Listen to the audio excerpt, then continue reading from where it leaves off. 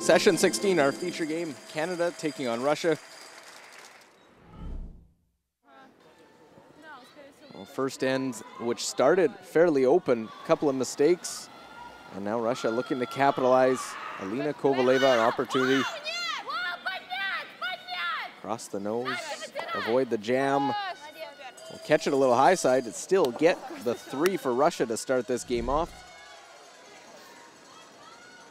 And after giving up a deuce, back and forth, cat and mouse around the center line, Kovaleva has the hit and stick to score 2.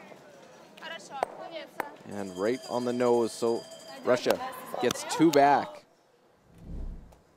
But the fourth end, well played by the Canadian side. Patient, 2 great hit and rolls by Sarah Wilkes. And the freeze not made, allowing Chelsea Carey to hit, score 3.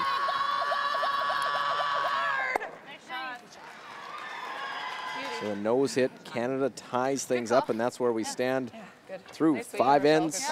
Beauty. 7th end. As now it is that Canadian stone side of the button. Alina Kovaleva trying to go yellow, yellow, trying to tap it up.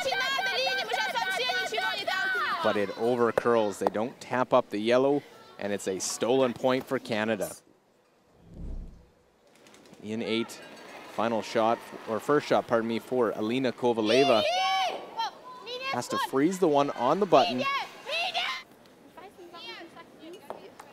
Needs to freeze this one in a pressure pack shot. Doesn't make this, they may not get a chance to score, and they will just be shot stone. And they get their single point out of that after a throwaway on the last. 9th end, and Canada. Great opportunity, misses from Kovaleva on both of hers. Leaves an open draw. And Carey, lucky she has the back and comes down to it. Chip, roll off, and it does sit just in time. Canada gets their second 3 of the game, and a big lead to the 10th end. And in 10, Canada runs Russia out of stones, and a much needed victory for the Canadian side as they knock off Russia. 9-6 the final. Chelsea, many congratulations. 5-5, still play hopes alive. How do you feel about that performance out there?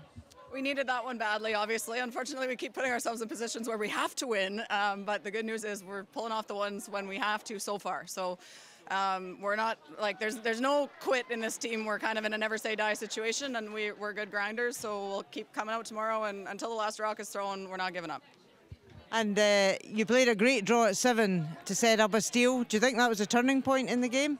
Absolutely. It looked like they might get 3 or 4 on us there, so that was a really big draw, and got a miss out of her, and then a good guard, and girls swept them both perfect and put them exactly where we needed, and we're lucky to get out of that one with a steal for sure. And 2 games left. Same game plan as tonight? Yeah, I mean, we need to win both games, and we know that, and Sweden's obviously going to be really tough in the morning, and then we got the hometown favorites in the evening, so it'll be a tough day, but it's all we can do. Like I said, we refuse to quit, and we'll see what happens after tomorrow. Well, many congratulations. Well played. Thank you. Thank you so much.